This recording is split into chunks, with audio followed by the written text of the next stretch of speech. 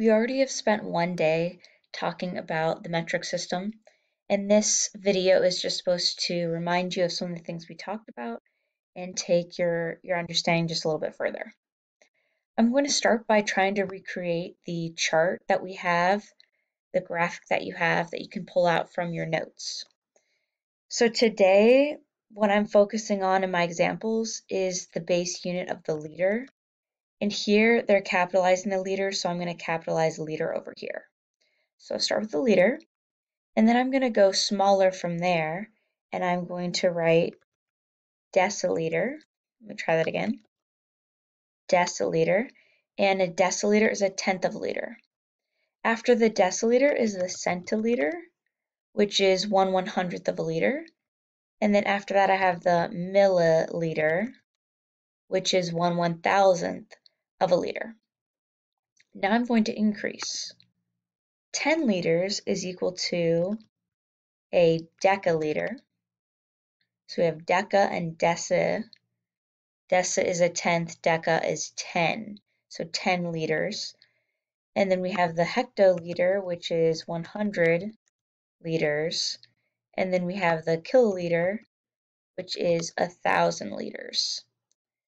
From here, I need to remember my rhyme. So if I'm going from, bear down to milliliter, which is the tiniest, fly, if I'm moving this direction, to convert bear to fly, you multiply. So I'm going to be multiplying by a factor of 10. So hectoliter to deciliter, I would be multiplying by 10. Deciliter to liter, I would be multiplying by 10, and so on and so forth. For every jump, we're multiplying by 10.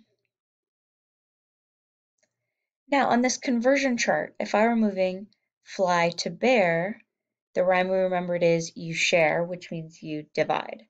So I would go from a milliliter to a centiliter, I would divide by 10.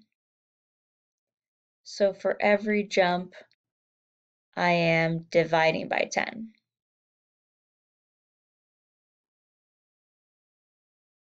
Dividing by 10, and then one more jump, dividing by 10. All right, so now I'm going to go ahead and focus on the example that I have. 1a, the example is 9,900 liters is equal to how many kiloliters? So I'm moving from liters to kiloliters. So liters is the smaller unit of measure, and kiloliters is the larger unit of measure. So I'm going from the fly to the bear. So I'm going to share, which means I'm going to divide. And let's think about what I'm going to divide by. So I'm going from the liter all the way to the kiloliter. And so I'm going to jump once, twice, 3 times. So that means I'm dividing by 10 once, twice, 3 times. And dividing by 10 3 times is the same as dividing by 1,000. Also, I wanted to focus on, we didn't talk about this the other day, multiplying by 10 means you're moving the decimal one place to the right. And if you divide by 10 one time, you move the decimal one place to the left.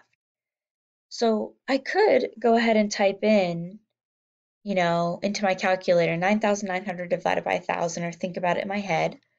Or if I'm dividing by 10 3 times, I could move the decimal one place to the left 3 times.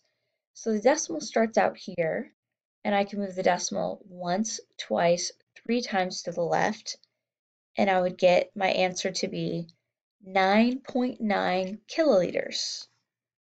So 9,900 liters is equal to 9.9 kiloliters. So that method is very useful, moving the decimal. It makes it very fast to convert this.